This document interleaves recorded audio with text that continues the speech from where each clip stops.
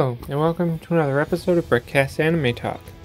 Recently, I was told by my girlfriend who discovered that an anime that appeared on Netflix. This anime is fully titled Sword Art Online Alternative Gale Online. She asked me if I ever heard of it, and actually I had not until she told me about it. So the next time we were hanging out, we decided to watch it, and we're both really big fans of Sword Art Online. Now, we didn't get too far, like episode 5 or 6 or so.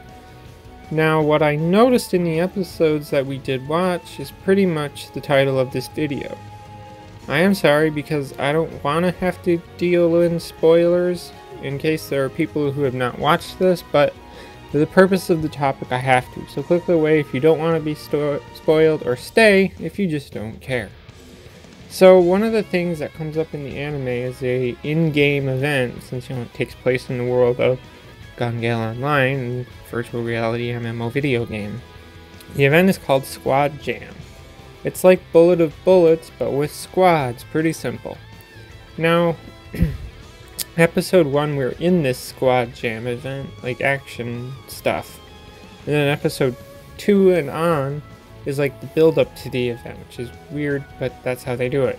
Here's why I say the people who made this anime and manga and light novel know nothing about actual game design. Squad Jam is a battle royale event. Now the main character gets put with one person, so they're a duo.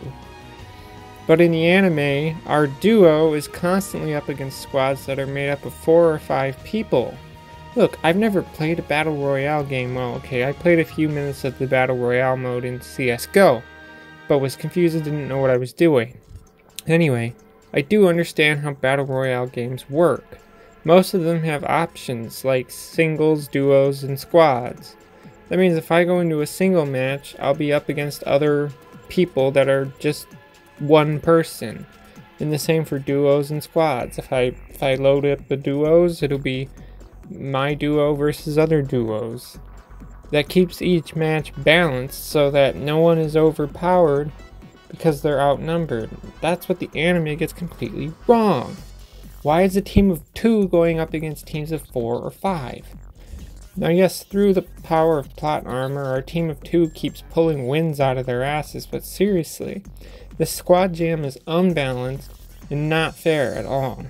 Now, they never say how many people make up a squad in the game world that the anime is in, but I always thought that a squad in a Battle Royale game is 4 or more, and that makes sense. If a team of 4 goes up against a team of 5, sure, it's not balanced, but it's only one person, so it's not the biggest deal. I'm sure some of you are saying that even regular Sword Art Online anime, they ignored actual game design, and yeah, they did, but it never felt as obvious as this to me. Balance is a key factor, especially in a multiplayer game style like Battle Royale.